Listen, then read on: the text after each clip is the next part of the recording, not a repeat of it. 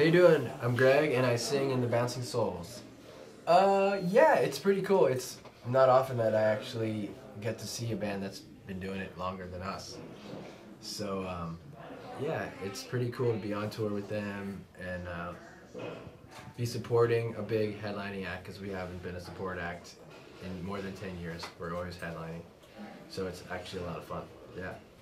Well, I think as far as individually, we've definitely, our music's brought a lot of positivity to people's lives, and in turn I've seen a whole lot of people start bands, and I'll never take credit for that, but I think we've played a little small part in a lot of people's musical experience as far as them learning Bouncing Soul songs and being inspired by Bouncing Soul songs and wanting to propel that energy into their lives and make their own band, make their own music, explore their own creativity.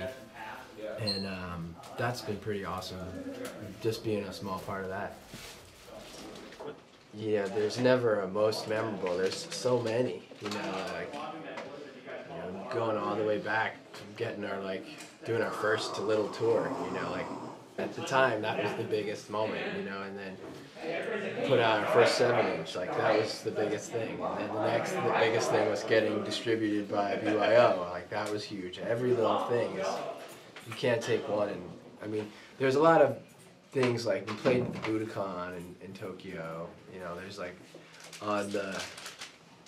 in the worldly sense of achievements, and playing at Wembley Arena and those kind of things. But then there's the day-to-day things where people write us messages and tell us that we saved their lives and things like that. So that's huge, and you can't even really figure out how big that is, So it's hard to name one thing. You ask me one thing, I cannot name one thing because it's a lot of things. No, I never even thought in those terms. I never even thought we would survive. Honestly, no concept. Just doing one thing at a time, getting to the next gig, that's putting out the next record. That's always been, it's always and still is. So then all of a sudden you're looking back and you're like, oh wow, we've been a band for 20 years, but I never thought about it in those terms. I never understood what it would be like to be a band for 20 years. You don't have a concept of it until you do it. Well, I think music will generate a spirit in us, and then it can be focused into different things, that camaraderie, and just camaraderie, an aspect of punk rock, and Bouncing Souls definitely has a camaraderie type of spirit that we always love, and that plugs right into being on a team in any way, you know what I mean? And that's what it's about. It's not, it could be soccer or hockey or something, but it's about that camaraderie, I think. And I think that's probably that similar spirit that works for hockey and punk rock. The internet has just been the biggest thing. I think that's changed for all of us. It changed the world. Completely changed how we talk to each other, changed how we communicate, changed how music is brought to everyone. So it changed, hence changing the punk scene as well, Yeah, that's the biggest thing. We wanted to do something different than the regular CD release, so we decided after we left Epitaph, our contract was up, we wanted to release songs digitally on our own label, and then just see how that went. No plan for a CD release. So we spent the end of 2008 writing and recording the songs that were going to be the 20-year anniversary releases, to be released on the 1st of every month in all of 2009, and then we were on tour around the world that whole year. And the experiment, the success of it was all year long, without any really advertising money, we got a lot of press, because there'd be a song that would come out on the 1st of every month, and we'd get write-ups about it all year long. So that was the little genius in it. That worked out really well. That was the total success, because we didn't have a big label behind it, but we did have this, and that worked out great.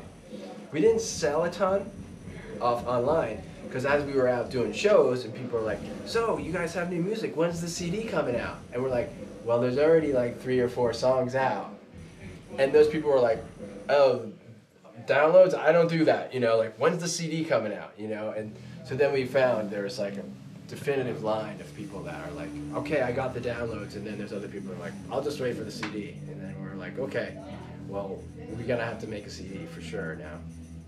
So by the middle and the end of the year, we were like, okay, let's put the CD out, let's come up with the title and complete the idea, and then put it out in February or whatever, beginning of this year. Pretty much the story. Well, this year we're doing this little stretch with Bad Religion.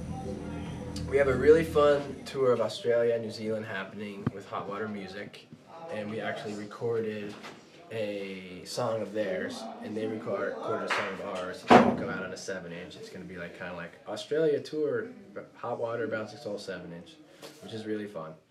And we might even play that tonight here in Montreal. And then we're going to write some tunes and see how it goes. Like, no plans. The plans haven't made themselves clear yet, but we will see what they shall be. That's the hardest part. They happen every day, but the hardest part is trying to think of one.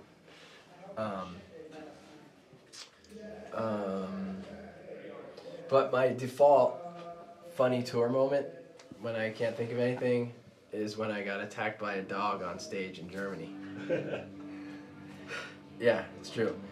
We were playing a squat in Germany, and it was just a bar, and there's like, just about to go on stage.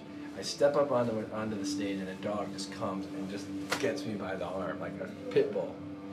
And I just froze, and everyone in the place was just like, you know, they froze and stared. It was like the music stopped, you know. And the dog, he had me. He's like, he was not biting me, but he's like, I got you.